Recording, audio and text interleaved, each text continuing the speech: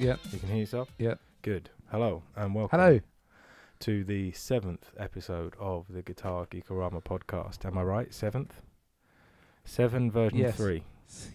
Yeah. Had a few technical issues the last month. Yeah. Yeah, we've been off air for a little while, but mainly because we've run a whole episode and then it's gone wrong in one way or another. Really out of focus, or the memory card has run out on the camera. Anyway, this is the one, right? Third's the charm. Right, yeah. Let's triple check. I see the red dot. It looks like it's in focus now. Is our audio recording? Audio is recording. Yeah, we're all good. Wicked. Okay, good. We're all set up. So, Alrighty. Dave, I see a new guitar. yes. What's this? What's this, This is blue? This is my beauty? new Chapman ML3 traditional. Oh. This is in the middle of a setup, so please don't judge it. I haven't finished it yet. Yeah, really nice. I picked this up for just over £200 on eBay, and I'm really pleased with it. I think that considering they're a mid-priced instrument, that the quality control that goes into them is just really good. Straight away, I like it for the what are they, medium jumbo frets or Yeah, I think jumbo so, frets. It's got a bit of a C-shaped neck, but I could get used to it. It's not offensive. Yeah, because this is the traditional. The neck's a bit chunkier than it would be on the ML3 Modern, Right. which is more of a kind of an Ibanez type neck. But It's nice and resonant. It's Mm. got a good volume to it, and it's just it's not chambered or anything, is it? no, it's No? an ash body. It's got those brass saddles on it, which really make a difference, I think. Right. And just out of the factory, the fret ends are all nicely rolled off. The fretboard edges are nicely rolled off as well. Sure. It plays I really mean, nicely. I know you've picked it up used, but Mm. it looks Looks fairly mint, right? immaculate. Yeah, It doesn't yeah. look like it's been used in anger. No, and the only modifications I've made to it, even though I'd planned a couple, it was just so good. I was just like, there's no need. Like, I was going to make it string through, but it's string through. Mm-hmm. So all I did was switch the control plate around, just because I prefer the control, the volume at the front rather than the Mhm. select switch on the telly. What are you going to do with this is so irrelevant to the Mm. guitar, but strap locks. Do you like the recessed ones, or I are you do. off of them? I do prefer the recessed Are ones. you going to put them in? I don't know if I'll, because they're Yeah, not these are- insubstantial for a tiny Right. piece of metal, are they? What are they, like 20 quid or something for Yeah. a set? Yeah. Yeah. These work fine. Yeah. I mean, yeah, maybe one day. The main reason why I like them is because most of the time I play and I don't have a strap. Yeah. You know, I'll sit on the sofa or something like that, and I just aesthetically it's a bit more pleasing, isn't it? You know, Yeah. Anyway, The main reason I like them is because you can stand the guitar up easier because it's not pivoting on that little piece of metal. also true. Yeah, Mhm. got a couple down there without them, and it's So it's much 200 nicer. quid on eBay. That's a result, isn't it? I think? Yeah. I Yeah. think complete bargain, but I think it'd be a bargain if I paid new price for it. Which is about what? $350, I Something think. like that. Yeah, they're fantastic. And these are made in Indonesia? No, Korea. Yeah, I think Okay. the Korean current made. ones are made in Indonesia. Uh-huh. But yeah, yeah. And these hats are off to them. authentic Grover Grover machine heads, Mm, right? Yeah, So that's good quality there. yeah. I mean, it's all good. And They it's haven't skimped at all. string through body. Yeah. Nice profile there on the neck joint as well. So Mm-hmm. It's a nice guitar. Very nice It is, guitar. yeah. Well done, Mr. Chapman. Now, exactly. um, Oh, and we the were carve to- on the body is really nice as well. yeah, it Yeah. is. It's got the belly cut and the Yeah, The arm well, it's cut. got the oh, it's all the way around, isn't it? It's actually yeah, carved. it's yeah. carved. It's like a Les Paul. Yeah, very nice, very nice. Now, one of the things that we've talked about, and probably this Mhm. is for the next episode, episode 8, version 1. I'm not doing another take of version 1. Is we're going to compare different guitars, Yes. semi-acoustic, semi-carved, whatever. Then we could probably use this as because we've got. Well, let me see. We've got this. You've got two types of. No, you've got one semi-acoustic Telecaster, right? Yeah, it was a semi. It's only the top half is Right. got an F hole. And then you've got an Ibanez, which is Small-bodied Ibanez semi. Yeah. and then I've got a large-bodied 335 335-ish Yeah. Ibanez, yeah, and a super large jazz box Yeah. Ibanez as well.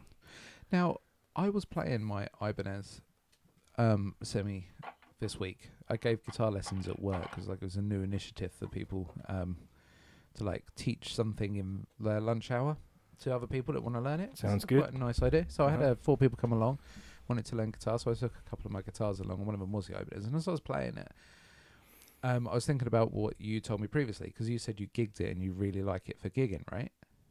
Yeah, I've had a come to a bit late in the game because we talked about this before. Basically, this is horrible to say and it's very bitchy. Oasis ruined semi-acoustic guitars for me. True story. Yeah, coming up in the 90s. Same for you, really, wasn't it? Yeah, 100%. Because it was associated with that brand and that thing and the big, you know, that what was that god awful casino that he had the Union Jack put on it. I mean, all right, it was a thing, but anyway, if you weren't into that, you weren't into it. Recently, though, I got the Ibanez first. I got the big jazz box just because I just love that, and that's round wounds, and you know it's a real jazz guitar. Yeah. Obviously, you wouldn't be able to take that and do a rock gig with it. No. But I took a punt. Got the 335-ish the Ibanez version. Yeah. That one, I gigged with it, and straight away I just found that I was getting that sweet spot harmonic overtones, just hitting chords and hearing every note in the chord and things like that. And the only thing, and nothing else had changed in the rig. Very simple amp, 12-inch speaker. It's the semi-acoustic. It's that resonant body. Well, the thing I noticed the overtones. other day, which made me think about that, is that as you play it, the resonance against your own body, is not. It's something quite substantial, and that's something I noticed as I was swapping between the guitars quickly. Is that when you've got it pressed against yourself and you're playing, you can feel it in you as well, and I think it gives a really nice bit of feedback. Yep. I mean, maybe when you're playing, you know, super loud on stage, it's not as I think that's a really big part of it. I think also because you're getting that like haptic feedback is a lot more pronounced. Is that the right? That's the right word. Yeah, isn't it? Haptic. Yeah. Then your attack changes as well. Yep. And your awareness of how hard the string is moving changes. Yeah. Definitely. Or is this another one of those nonsense superstitions that guitar players are well known for propagating? I don't know. But that was the main subject of today's podcast, was it not? Superstitions. Superstition. Yes. So I bought another new guitar. Oh, did you? In the break. Yeah. It's this one over here. Do you want to grab it? It's the Ibanez.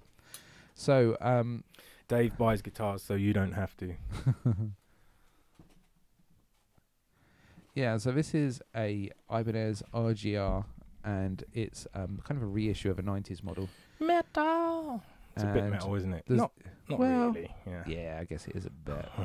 But there's a couple of things I like about it. Number one is that it's an RG without a scratch plate. Just think they look nicer. Reverse headstock. The reverse headstock. Just like the Chapman. The Chapman, right? Yeah, you might have This noticed is your the thing at the moment. similarity, yeah. Also, the difference with this being that it's got a maple neck as well, which my other Ibanez RG hasn't. Also, I've always fancied a gem, but I don't really go in for the kind of artist model series because I don't want to be compared to that artist. Yeah. You know what? When you're playing, always playing a gem is going to try and sound like Steve Vai. I don't have a hope of sounding like Steve Vai. Whereas this, nobody can really pin an artist to it. It's just kind of like 80s, and I could definitely sound a bit 80s. Sure. So, I mean, it's got that. Is this a wizard profile? Yeah. Because that's super easy. Yeah. And aside from the lovely red dots, I'm not so keen on those. It's my least favourite bit about it, but okay.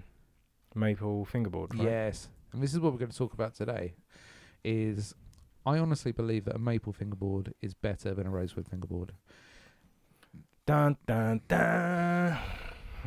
And the reason I say such things, I believe that there's a different feeling on the fretboard as you play vibrato or a bend. I feel there's more attack. There's a bit of attack that comes from the fretboard when you really dig in. Right. So traditionally, the take is that rosewood is a softer wood, and you will get more top end and more spank back off the strings on a maple fingerboard as opposed to a rosewood fingerboard. Now your view is that maybe I like them just because they look way cooler. And they do look way cooler. I think I know that I prefer maple fingerboards, definitely. but to be honest, it depends on the guitar, right? Now, I do prefer maple fingerboards generally, but I think it's purely aesthetic. And I would say that whatever you get in terms of a little bit of treble or a little bit more feedback from the strings, it's negligible, and it's something you can just get off an amp anyway and just compensate for if it exists at all. Yeah. Feel wise, yeah, I just don't know, because I think a lot of it possibly has to do with the finish. Like, is it oiled rosewood? Is it old rosewood which is hardened over time? Yeah. Is it brand new maple and not oiled? Do you know what I mean? Like, I know what you're saying. Yeah. Yeah, it's interesting because this past week as well, there was a discussion on the Guitar Nerds podcast. Am I allowed to talk about that? Of course you are, yeah. And they were talking about the new, there's a new Squire Bullet Telecaster that's come out, FSR, and it's in a lovely seafoam green, like this kind of colour. Yeah. And it looks really nice. And they were talking about what kind of modifications they'd do to it. And I was kind of playing along with the game, and I did a couple of Photoshop mock-ups. And the one I really liked that I did was a relict version of it. Now, I don't always go in for the relic thing, but for some reason, the relicing with the darkened wood underneath the light coloured finish on it and the rosewood fretboard just seems to look really cool. So maybe I might come around to one, and I'm going to show you this image. I'll put this up on screen. Yeah, man, that's my jam. That's the kind It of looks thing. wicked, right? Yeah. Pick up one of those, £115, brand new. Do a little bit of work on it. I think that's pretty cool, man. Yeah. I'm into the kind of a limited edition Squire Bullets. Well, you know that I've got you've worked on a Squire Bullet Strat that I've had, and I've basically Hendrixed it. Hendricized. I've Hendricized it. That's right. So again, reverse headstock, maple fingerboard, and I enjoyed relicking it. I didn't do such a great job on it, but I just took sandpaper to it and battered it around. Had the kids drag it up and down the garden a little bit. Yeah, that kind of stuff, you know. And it's lovely. It feels like a warning guitar. Yeah. So I might have a punt at making this. Why not? Just maybe challenge the Guitar Nerds to a relic off. Like what's the other word I'm looking for? Like customization off. Okay. Because Jay from Guitar Nerds said that he wanted one that looked like this. Hang on.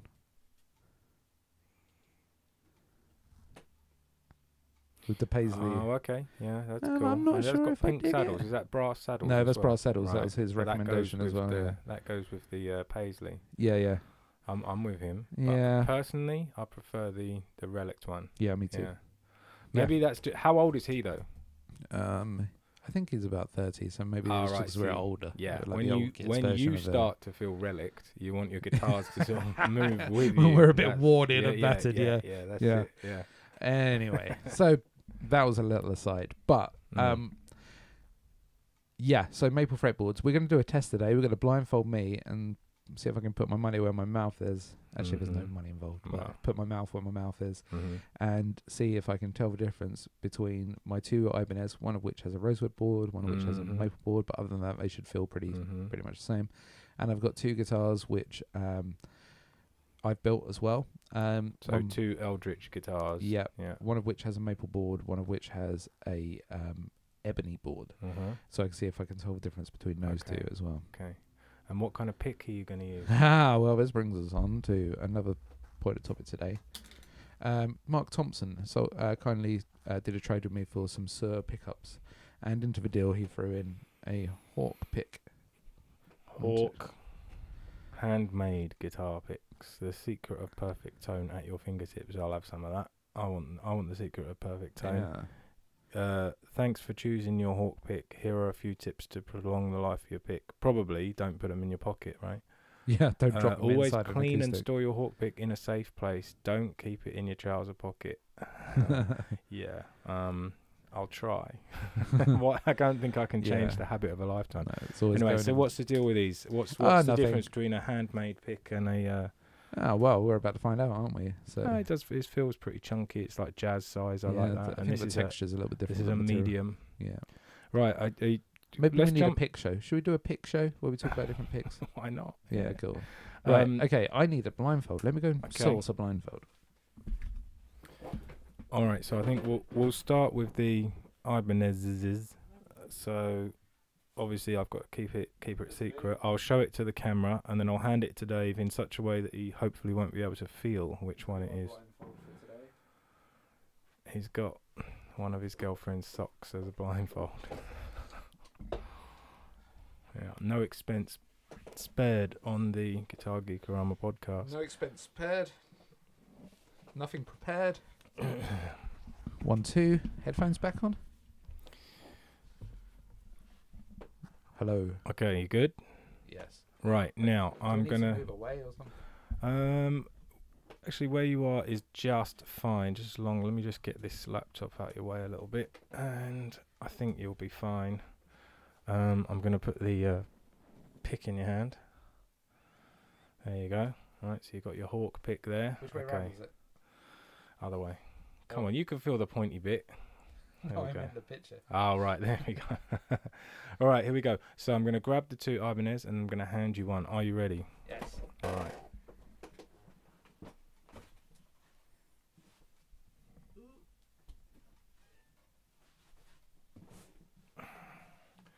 Okay, here we go. Number 1. God, the suspense. Oh, Jesus. Oh, my God. Hang on.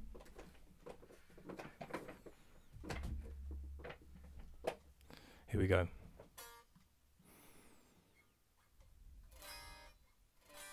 we go. No, playing guitar blindfolded is not the way.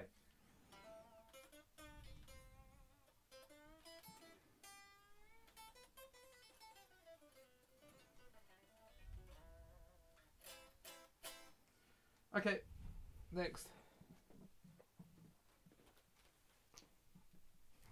And number 2.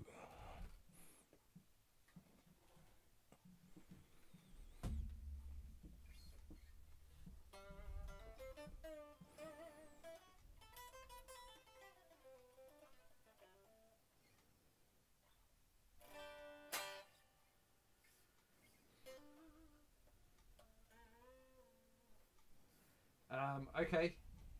I'm going to say this one is the maple one. That's my initial thing. Do you want to do the other two blindfold ones first? Yeah, while I'm in position. Okay, so he said this one was the maple one. You better not be cheating me.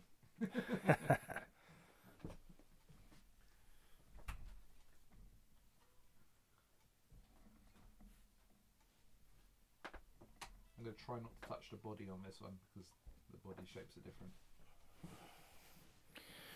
Okay, here we go. Number 1.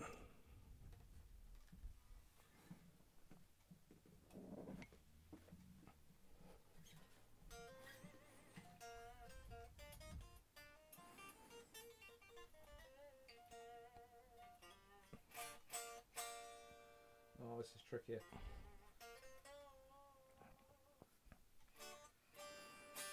Okay, next.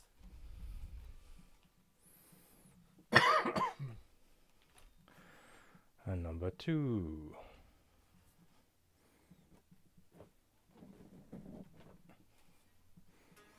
I'm trying to slam it into his hands so he can't tell how heavy it is. Is that just giving it away? Well, you don't know whether that was heavy or light. Think about it. This one is a much closer.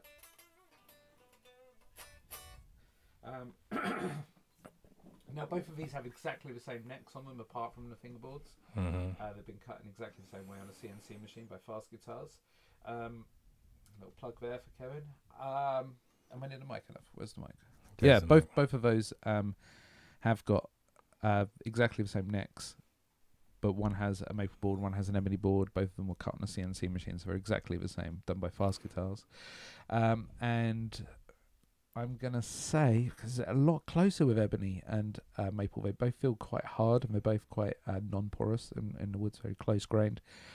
I'm going to say the first one was maple. That's my guess. Unblindfold yourself. You were in fact correct on both counts. Yes. It is not a myth. You can tell the difference. Maybe. Maybe. Maybe. But the second one was definitely more difficult. And to be honest, you've had 3 shots at this test. Yeah, I know, but yeah, like this is the third time we've recorded this, and we have had 3 shots, but every time we've got it right? Whoa, what was that? That was a mandolin. Sorry, Chris. Oh. No, not a mandolin, a bouzouki. Okay, there's bouzouki in the background, just hopefully not completely smashed up. No, the first time, I think there was a little flub, wasn't there? No, I don't even know what. You get it right the first time? Yeah, I think I did. There's video evidence, are you sure? No, there's not. That's the problem. You worked out. Okay, well, anyway. Okay, so why? How? How could you tell? Okay, so I think the feel on the bends is different. Right. You can feel it being a little bit porous on the rosewood, and this is not just like a trick to know how. So I can tell how's the look with the headband going on. Is that something I should deal with? It definitely suits the Ibanez guitars. Right, we'll go with it for a minute. Yeah. So it's not just a trick, so I can tell which is which, and I'm just telling you my secrets. It feels different. It feels a lot smoother on the maple board. Now it might be that, like you say, they're lacquered.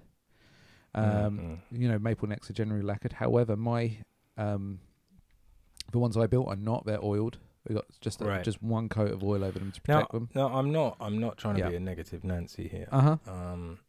Like, I think it's important. The way that that it feels is really, really important. Sitting here listening to you play, I would say it's negligible whether it's brighter or not. Yeah, it sounds slightly brighter. Yeah, to me. But the feel, I would agree. Like, you're going to get a different sound there for sure. Yeah. Now let me ask you this question. So if that's negligible, and it's just looks, that's the main thing. Are the looks of an instrument negligible? Should you not care what a guitar looks like?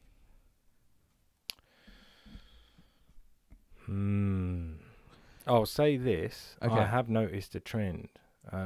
Possibly this is confirmation bias, but actually, the more technically proficient guitar players get, the uglier and more non-traditional their guitars get. Have you noticed that? Like Alan Holdsworth, right? Yeah, and that's the first guy who springs to mind. Yeah, is that, Alan Holdsworth was bless him was the guitar player, right? Fantastic. Yeah, just unbelievable. I don't even understand like 20% of what he does. Right. Most people don't. He had his own language, the whole way that he codified the instrument was unique to him, I believe. However, when you look at what he did for the actual guitars, they're just cricket bats, aren't they? Well, yeah. Now, I love a headless guitar, don't get me wrong, because it's very functional and that they don't go. It's like a headless Telecaster, his model, right? That's essentially, the one that the one that he's probably mostly associated with is the Steinberger cricket bat guitar. Yeah, that's true. All through the 80s and early 90s, I think that was pretty much what he was playing. Then he switched to the carvings. Yeah. Yep. So, and I think you're right. I think there's like the midpoint where guitarists get rich enough they can afford all the nice woods and things like that, and then they go for the PRS, kind of wood library type guitars. I'm thinking as well of Jody Fisher. Do you know that guy? No. He's up on YouTube. He's a jazz cat, and he tends to play those Klein guitars. You seen them? Yeah, and they got the massive like ergonomic body shape again, headless. But I mean, oh god, man, they look offensive. Yeah. But again, it's just doesn't matter. What matters is what it sounds like. You see. So far the pattern I'm seeing is that jazz guys play ugly guitars. All right. Yeah. No, you could be right. However, let me say this: Steve Vai that we were talking about earlier, when he got his deal with Ibanez, he specified that he wanted a basswood basswood body. Now most people would say, oh, you're surely going to go for mahogany or ash with a nice bit of curly maple on the top if you're getting an artist deal, something really pretty looking. But he was like, no, just he liked the resonance of it. So we've got Eddie Van Halen to thank for this, because Eddie, aside from anything, he was a builder and a tinkerer. Yeah, for sure. He was. He probably still doing it he now. Still bless is, him. I'm sure he is. So, this whole thing, I think think Steve Vai definitely took that on board. Oh, yeah. And I think he was a tinkerer and is probably still a tinkerer. I mean, definitely, you see him talk about studio equipment. It's frightening. Yeah. His knowledge of production is frightening. He's an amazing all-round course, yeah. musician. And, you know, that's the Zappa influence as well, isn't it? Yeah. Of course. And Frank Zappa was absolutely, you know, a pioneer in terms of the way, you know, like bringing, you've seen that video where Dweezil is describing how he had preamps put in his guitars way before anybody else. Yep. Early 70s to bring it up to line level so that he could use studio grade processors. Yeah. Wasn't he the first to get like a 16-track recorder or something as well? Like he I doubled think everybody so. else's like track inputs. going way back to like 67, 68, Hot Rats. He was one of the first ones to do like 12 channel recording and overdub his own playing. I think it's him and Ian Underwood mostly on Hot Rats, for example. Yeah, there was a rumour as well that he introduced Hendrix to the wah pedal. Is that Why? true? Possibly. Yeah, I think Why that's not? true. Yeah, anyway, so like we're saying that innovators, but not necessarily pretty guitar players. Right. Well, I don't know what our point is here. Well, okay, because what we're getting to is the way a guitar looks important. Yeah. Now, I would say yes. And the reason for that is, if you see a guitar and you want to go and touch it, you want to go and play it, it's going to get you to practice. Certainly when you're starting out or you're kind of in where I am, where you can play a bit, but you really need to get more practice in. Then having something that looks nice and is appealing to you and feels nice is going to improve your playing, you know, so much just because you want to be in touch with that guitar. If you're playing an old rat of an acoustic or something, you're just not going to care. You're not going to want to touch it. I wouldn't argue with any of that. And what I would say as well is that tastes change over time. Yeah, for sure. And we have kind of touched on this before. Like, if you're going to do a jazz gig, it would be kind of weird to turn up with a gem. Yeah, it would. You know? Yeah. It's not. I mean, honestly, I'm fairly certain you could get really decent, passable jazz tones out of an Ibanez gem. Probably. You know, on the neck pickup, roll off some of the tone. Yeah. I'm sure you could do it. Yeah. But aesthetically, people would be like, what the, you know? Yeah, exactly. So, I mean, there is that. And as well, I mean, when you look, say, if we talk about rock players, the way they look is just as important as the way they sound. Yeah. You know? So then the way the guitar looks is really important. Yes, absolutely. Yeah. So, yeah. Anyway, so that's my point. I believe it is important to an extent where it gets people interested in the instrument. And that's my summary on that. Good. End of everything. End no, of it's subject. Not the end. No. No, it's not. What? No. Okay. Then I say this feeds back into the semi-acoustic thing, right? Right. Is that the difference is very much you can feel it, you can hear it. Yep. Yeah.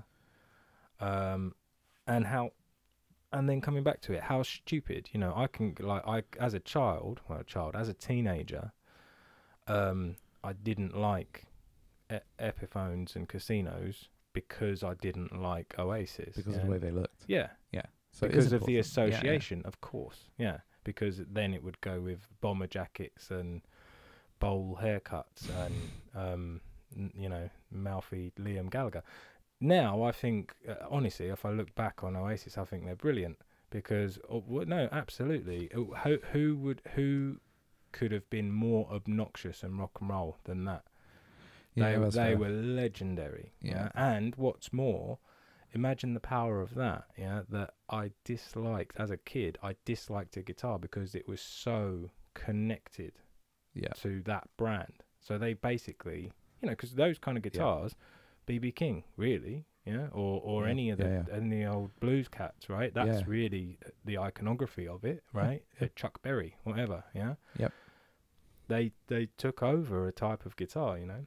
And now I can appreciate Noel Gallagher as a songwriter and as a rock and roller, as in he knew what the game was. Yeah, for sure. So there's no apologies for, you know, it's like, oh, sorry, you didn't like my brand. Shut up. You know, exactly. What does it matter what I think about it? Fair enough. Still wouldn't listen to and then, you know, forever. I don't listen to their albums or anything like that, but I can see why they're so iconic. Yes. Also, then you could probably say that about someone like Graham Coxon, Is that his Yeah. right? Coxon? I can't Coxon, remember. yeah. The Blur. Yeah. Yeah. So for him, probably it's Telecasters, isn't Yeah, it? for sure, And again, maybe I'm wrong, but if I think of him, I think very specifically of rosewood fingerboard Telecasters. I could be wrong. Don't know, to be honest. I know black Telecaster. I can't remember what fretboard it had, but yeah, Right. definitely. And he's one person that, again, always stays with the same gear and got a very distinctive sound from it as well, you know. Probably Radiohead in the same sort of ballpark as Yeah. well, isn't it? Yeah. Yeah. Nirvana as well. Very distinctive guitar. Yeah. And that was driven mainly because he was left-handed and he didn't have a whole lot of choice. Right. Is that so? I don't know. Yeah, so, you know, the Mustangs or the Jaguars, Uh-huh. whatever he was using left-handed, there wasn't a whole lot of choice out where you could be different. All right. So that kind of drove his guitar sound a little bit. Okay. Yeah. Huh. So anyway, yeah. Good. All right. So I'm going to say, yes, there probably is a sound difference to maple. Yep. But I'm going to say that you can probably adjust that with the amp very easily. I'd say that a new set of strings would even make the difference. Absolutely. Yeah. Yeah. If you're changing your strings every gig, if you're rich or mad, or because an it's going to idiot. go out of tune. Yeah. Yeah. Anyway. But yeah. Whatever, you know, then you're going to get that same kind of bright sort of sound Yeah. there. However, the way it feels under your fingers, that's really important. Yeah, and I agree as well. The Yeah. way it looks is important too. Yep. Good. Because definitely I would, if I play a Telecaster, I want a maple fingerboard. That's just personal preference. You know? Yeah.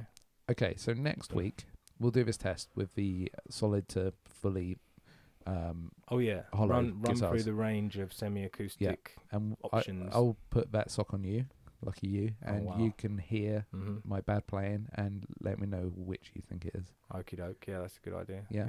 All right. Cool. Let's do that. Let's do that. All Good. right. We've had a challenge come through, haven't we? We have, yeah, Chris. Now, before we move on to anything else, Yeah. can we just double check that we've got that? Audio, okay. Recording, okay. Good. Still in focus, okay. I All think right, so. we're good. Yeah. Because this is where we've I had checked problems. the autofocus was on about 14 times this morning. So. Pants. Right, Right, okay. good. Okay, yeah, so Chris, who's another YouTuber and subscriber to our podcast, good work, sent us a couple of challenges this week. Number one was that he liked our blind tests of the preamps that we did, and we have, the Helix versus the valve amp, etc. Yeah. And he uses a lot of studio gear, and he's got the new Bias Amp 2 VST for his machine.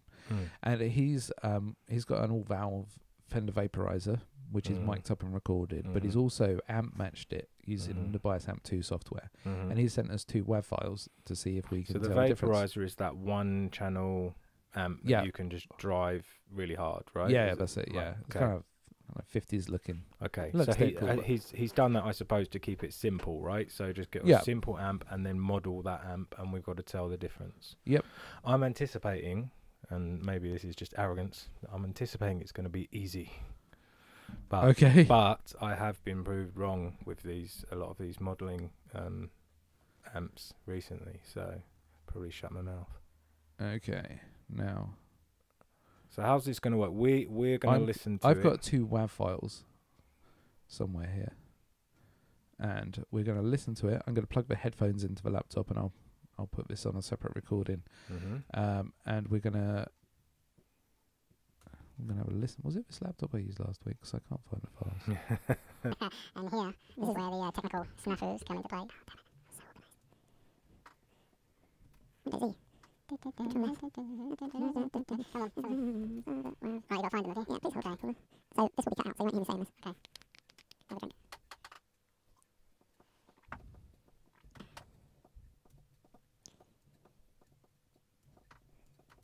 Shit, I'm having organised that now. Okay. All right. So, Chris has sent me 2 WAV files, just labelled 1 and 2. If you pass me your headphone out from there, I'll plug it into the laptop. I will also be recording these. I'll be sending the recordings of these direct to the video out, so everybody else can hear them at the same time.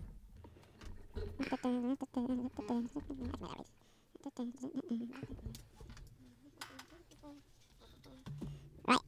Okay. This is number 1.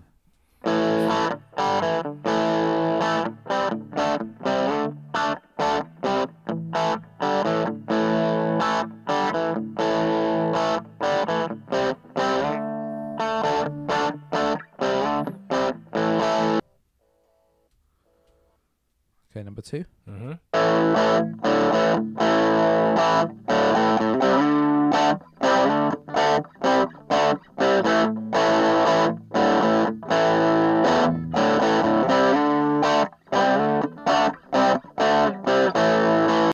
You want number 1 again? No. I do. Do you? Can I? Yeah, go for it.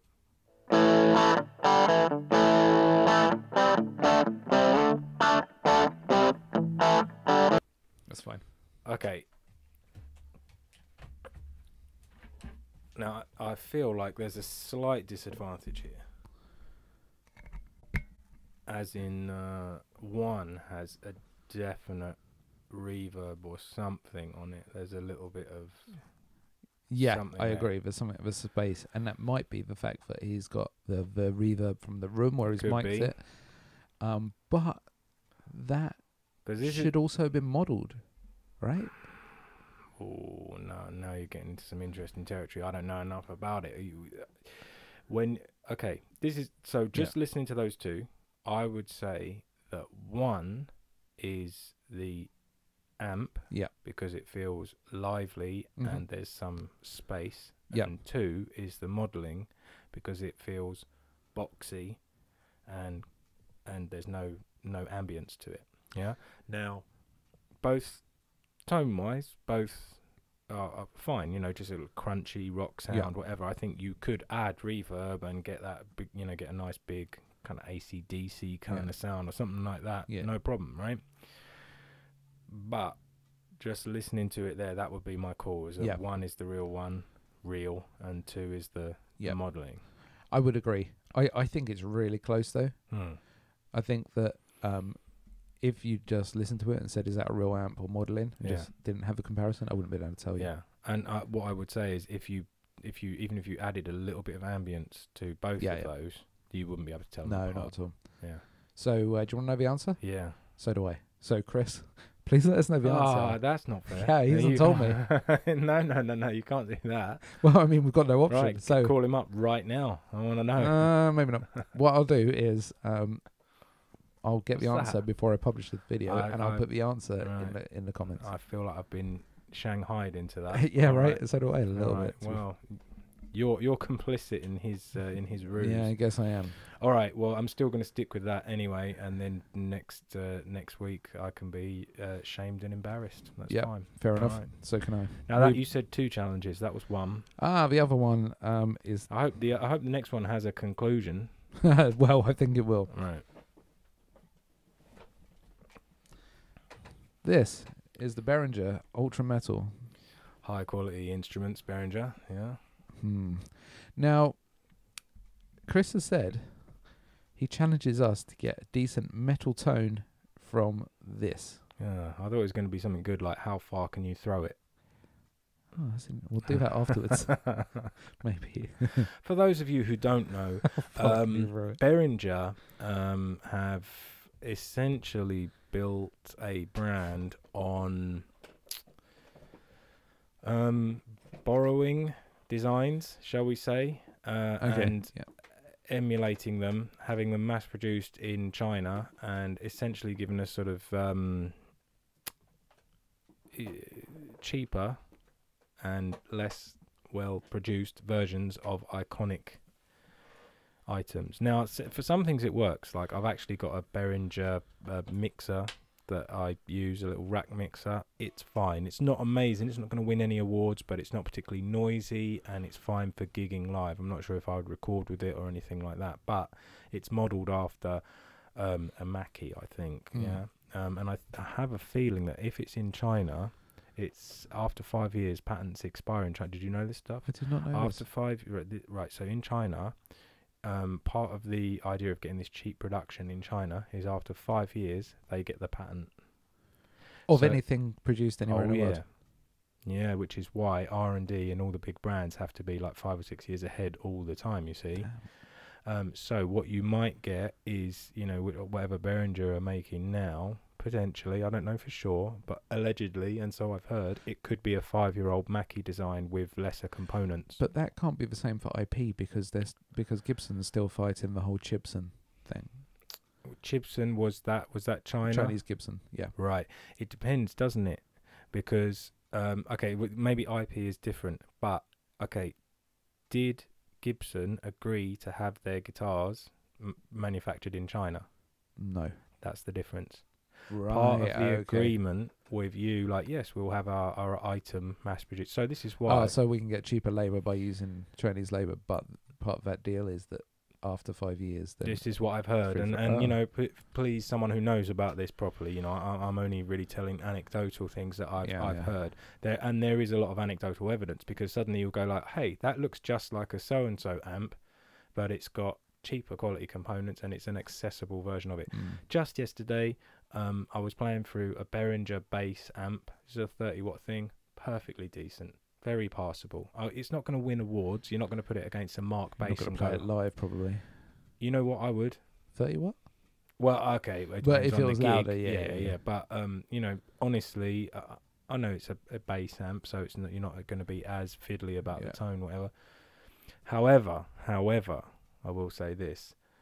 Things like this, the pedals, the smaller units, I'm not sold. I've never had a Behringer pedal that I like. I've never had a Behringer processor that I like. Do you know what I mean? And besides which, like, maybe like a Behringer speaker is fine, you know, but a Behringer like digital signal processor or something, I think it might leave something to be desired. Well, possibly. Let's find out. Okay, so there's a power cable running across here. From that chunky block. Here we go, right. So before we plug it in then, or maybe, hold on, I'm not going to get electrocuted. Oh, who knows with a Behringer pedal. So this is obviously, I'm guessing, this is modelled after a metal zone, a Boss metal zone. Is that right? Yeah. Oh, now we've got no sound. Oh, hold on. Right, okay. Go on. What's going on?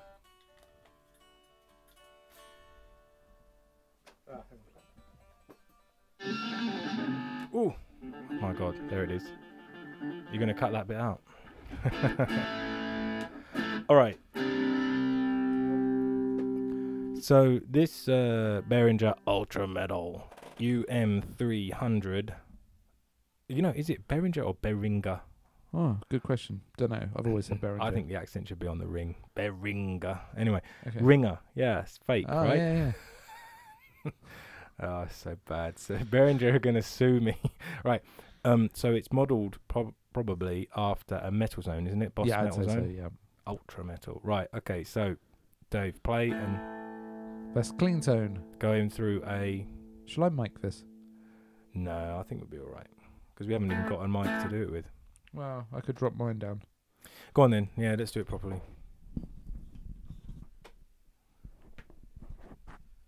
All right, so I'll have to do the talking then, I guess. So it's going through a Blackstar HT1, which is a little 1 watt all valve practice amp essentially, and well known for having a fairly decent tone anyway. Okay, for some reason we've picked up some hum now. Go on, keep playing. That'll be from the amp.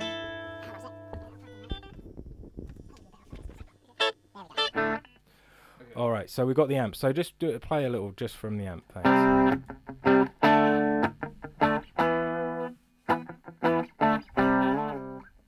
Very nice 80s sounding thing. That's thematic. All right, now I'm going to engage the Ultra Metal. Are you ready? Yes. All right.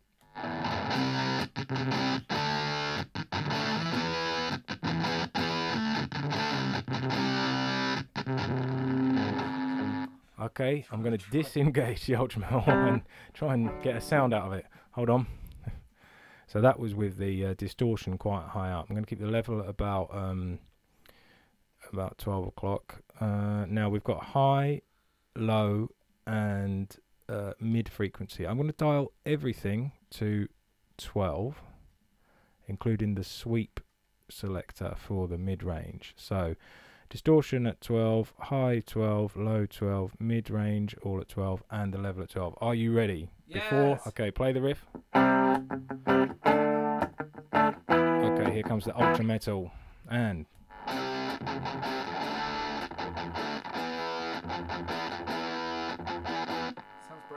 Yeah.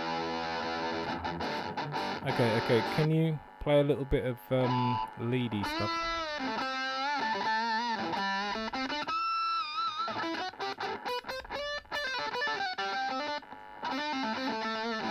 Okay, something very bizarre is happening. You're getting this kind of break up and cut off. Alright, let me play with this. What? Always seems to be doubling the note.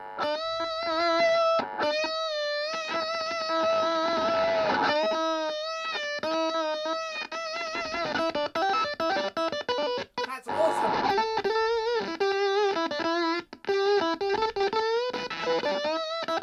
Alright, pause it there. Okay, so what we're basically finding is, no, you can't get a good sound out of this. End. No. Broken. Okay, this is a good point actually. Maybe go on eBay, spend 20 pence and get another one to find out. Alright, I'll do that. No, I would say, okay, as a distortion device, it's useless. The amount of distortion that you can put in there it's just way too much. Anything up to 12 o'clock doesn't really do too much. Well, it's just, you know, nondescript.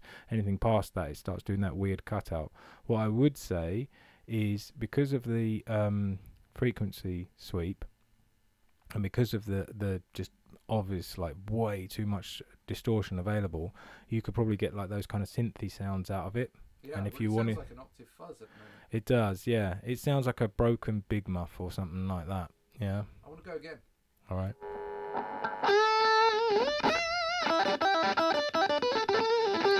See, it's doing. I think that has to do with the EQ, because it's doing that cutout thing, but the distortion is not even at 12 o'clock. Yeah, it's more or less 12 o'clock. Holy crap! What Right, was that? it's just died. Oh, the cable's come out the side. Oh my god! Is that what's causing the breakup? What the heck? It's kind of cool. It's alive, man. Right.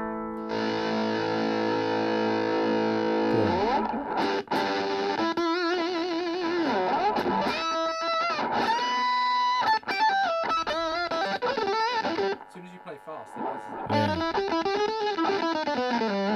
it. That is so odd, because that's like the tracking is like off. it is an octave Yeah, pedal. yeah. You know what it reminds me of?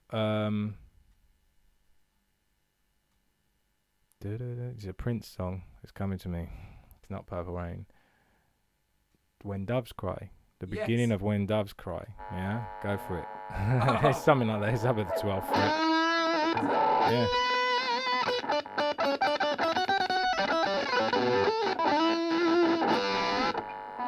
So there we go. Yeah, there we have it. cover of the Prince obviously used a Behringer Ultra Metal UM300 at the beginning of When Doves Cry in 1982. He was ahead of his time, and he's no longer here to refute that. So that's what it's useful for. I would be interested. I think the answer is no. You can't get a good guitar sound out of that. But I bet if you plugged a keyboard or a bass into it, you could wreak havoc. Go on. Oh. Oh no, we're actually going to do that. Okay. Okay, now, see, now we've got to get a bass from somewhere. Right, there's one I bought earlier. Alright, Dave is racking up his Warwick rock bass. They still make these. They are great, actually. Just a very sort of cheap Chinese finished version of the iconic. Yeah. Killer. Alright, so now we're running a rock bass. Now, what's the EQ settings on that, though? Because you got to watch it. Mid. So mid, all the way up. Okay, so play a little bit. Now, obviously, this is still going through the little 1 watt guitar amp. Okay, here we go.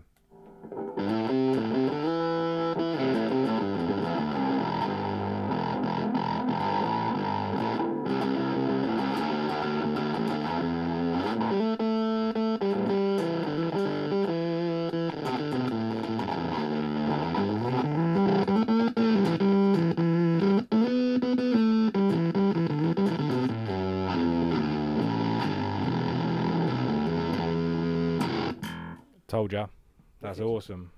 So the answer is no, not on guitar, but yes on bass. I would be quite happy with that. I would play around with that for a while. That would really annoy the guitar player in the band. If you're the bass player and you're doing that.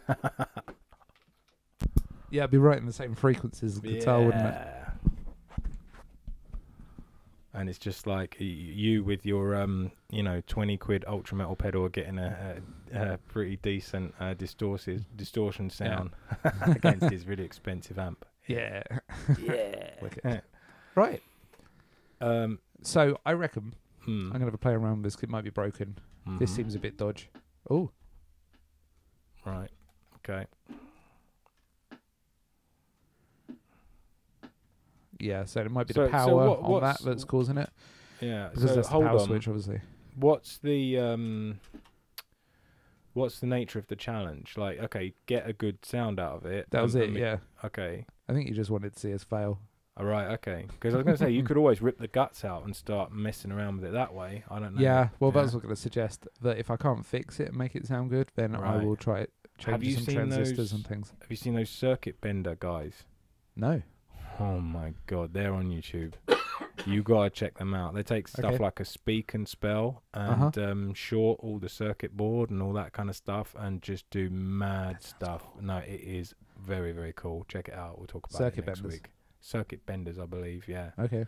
Yeah, nutters. Yeah, you got to check them out. They kids cuddly toys and stuff, and they just like totally mess with them. Yeah. Oh, wicked. It is really Love it. good. Okay, Yeah, I'll check that out. Yeah, but maybe I'll go away, have a play with this. Right.